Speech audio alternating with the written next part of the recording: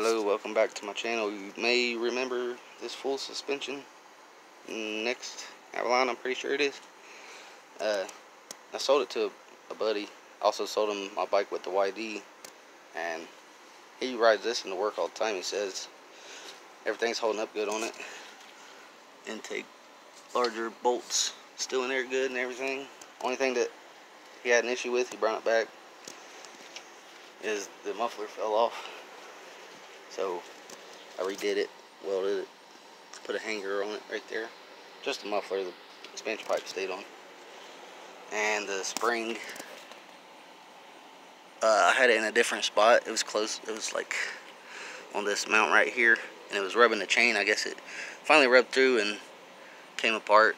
So I went and got a different spring and put it out further on this seat post lock. It clears it now. Other than that, and he lost the master link, so this is the stock chain. It's still holding up pretty good. But this thing's got pretty good power. I went up there building some housing complex down the road. They got a big hill. I slipped the clutch a little bit, hit the power band. This thing slung shot up that hill. This thing's still a beast. He's had it for a while. Oh, at least 6 months, I think. Well, I fixed this for him. He gave me a deal on the YD100 back, so I'll be getting some videos on that again soon. But just a little update on this. Fenders are holding up good too. This one's a little loose, goes up and down. I'll probably try to do something better for it there. I had to make another strap for it also. I don't know if it was like that in the other video, but just clamped it around there.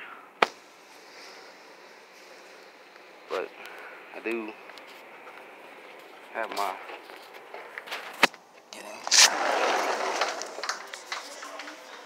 YD's back. It just, I guess it broke the stud off right there. It's in there, you can see it. Broke the head off.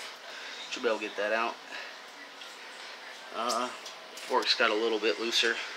You can hear them clang when you're riding it, and the sprocket bent and the chain came off, so I'll have to fix those few little issues.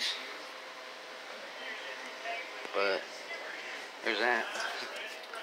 I'll get some footage of that, but this is my little seat wrap still holding up pretty good too. One of the screws came loose down here.